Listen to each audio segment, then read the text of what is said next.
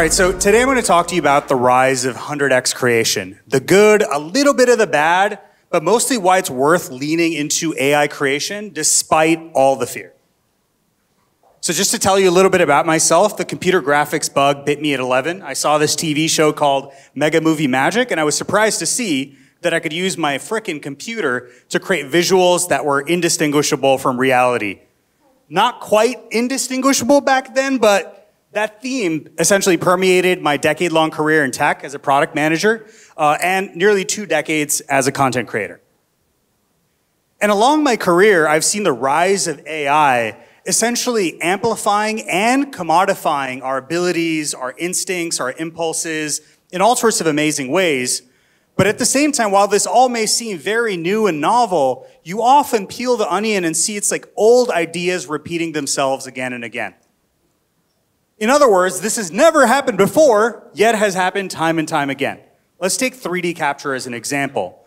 Whether it was 1800s paper tunnel books, or Disney's multiplane camera, or Google's multiplane images, you see that same concept manifest itself again and again. Animation follows a similar path too. You had manual rotoscoping back in the day, and now you have generative AI-based video-to-video today. What took a boatload of steps in a complicated tool like Adobe After Effects is just a couple clicks in tools like Pika Labs. But of course, it's not all rainbows and sunshine. In other words, existential threats abound, yet bountiful opportunities for the picking. And you might say, Bilawal, how is creative tech dual use? What the heck are you talking about? I'll give you just one example. Perception AI is the perfect one.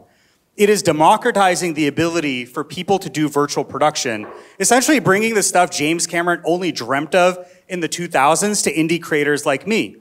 At the same time, it is democratizing the ability to surveil and build detailed biometric profiles about people at large.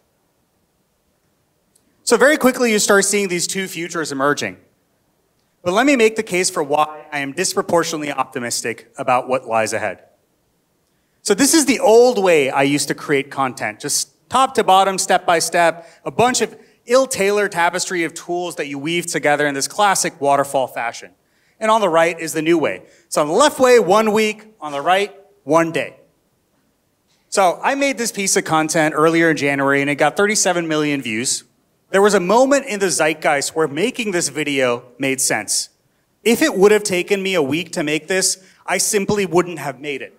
So what I mean by that is indies are going to be able to rival the output of studios, but studios are going to set whole new standards altogether. Like, can you imagine what Marvel is going to do with their treasure trove of visual umami? I still can't. And we all get these superpowers, right? So we can capture the beauty and complexity of reality and bring it into our creations. Why model something from scratch if it already exists in the real world? We can also reskin the real and unreal with a fraction of the effort that it took previously. On the left, you see me relighting myself to match different backgrounds. And on the right, I'm taking a lightly sketched out 3D scene and reskinning it with Runway ML. In other words, we're heading towards this future where as creatives, we're authoring content at this higher level of abstraction. And one analogy that's been helpful for me is essentially HTML and the document object model. Or if you're a 3D nerd, a 3D scene graph. Essentially, you can be specific and exert fine-grained control about the aspects that you care about and outsource the rest, literally creating responsive content that adapts to different users, different interests, different platforms, the list goes on. And of course, Apple Vision Pro is all the rave, so the metaverse is back, or spatial computing, depending on what you want to call it. But let's be honest, it's a rather empty place without content, and creating 3D content is very hard. Now we have the means to populate it with these models that are distillation of all human knowledge and creativity. And yes, I guess that does include Reddit and 4chan, but it still is a reflection of us. So to wrap things up, the way I think about it is AI makes creation feel like play again. I can focus on the creative vision and get rid of the mundane drudgery required to turn your intentions into those final pixels. We'll create worlds that have never been conceived before, create stories that wouldn't be told before, literally turning our minds inside out. And that to me is a future worth fighting for. And that's why I'm excited about generative AI and AI at large. Thank you. Awesome.